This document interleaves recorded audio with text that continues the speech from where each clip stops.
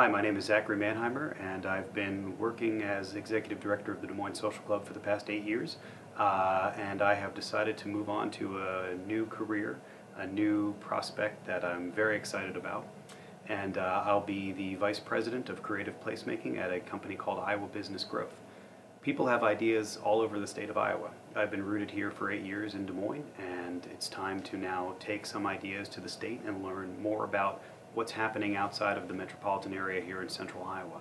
People have ideas all over the state. I want to learn what they are. I want to try to ignite them. And I'll be doing work in small towns, more rural areas, towns of 1,000 people, 500 people, all the way up to larger towns, towns of 100,000, 150,000 people. The goal is, how do you create economic development with a lens through cultural and entrepreneurial activities? Typically when we think about economic development, especially in smaller areas, we think of getting a large factory, a processing plant, things like that, coming to a town and creating lots of jobs. And that's great, and we need to keep doing that and doing more of that. And that's something that Iowa Business Growth does. However, my role here is going to be a little bit different.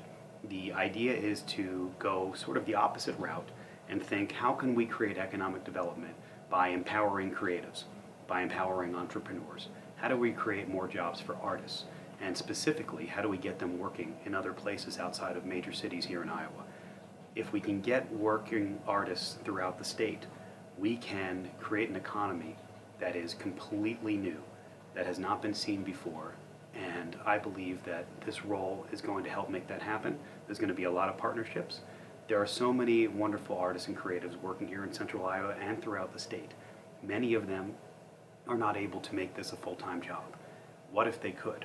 How could we work with them to help them do that? What about the agricultural entrepreneurs and the tech entrepreneurs? Where are they? Let's identify them, let's work with them. A lot of this work has already been done.